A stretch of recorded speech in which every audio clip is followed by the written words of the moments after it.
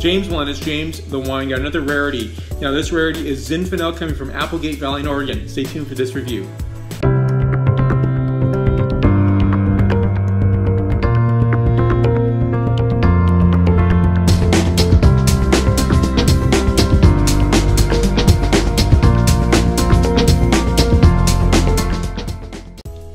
So here's what we have. I think this is really phenomenal wine, and this is Troon Vineyard Zinfandel 2014 vintage, Applegate Valley, Southern Oregon. Important to point that out because I think a lot of people will say only Pinot Noir or maybe Pinot Gris is coming from Oregon, but you do have these other varieties, warmer climate varieties in Southern Oregon.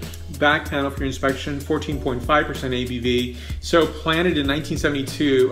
So when you think of Zinfandel, certainly a California phenomenon, but it extends itself outside of California as well. Oregon and Applegate Valley is a fantastic place to grow other varieties. That is the Iberian varieties, Zinfandel, of course. And I think the freshness and beauty on this wine is really exemplary. So on this point score first, 92 points out of 100 points.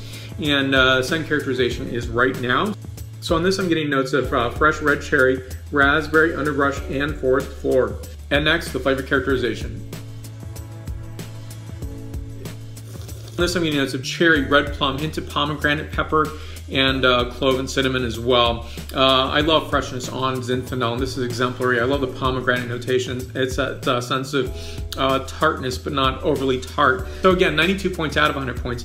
And more information on the producer will be listed down below. Questions and comments can be listed there as well. The like button's there, so please hit that button. And subscribe button's right here, so please hit that button. Share this video on your favorite social media such as Facebook, Twitter, Google+, Pinterest, LinkedIn, as well as Instagram and WordPress. Thank you again for watching today. Stay tuned for more. And this is part of the wine racetrack that I keep speaking of. Tasting wines from all regions, all varieties, and all stylizations from around the planet, near and far. And for me, this is a great way of remembering to taste wines from Applegate Valley. Thank you again for watching today. Stay tuned for more. Salute.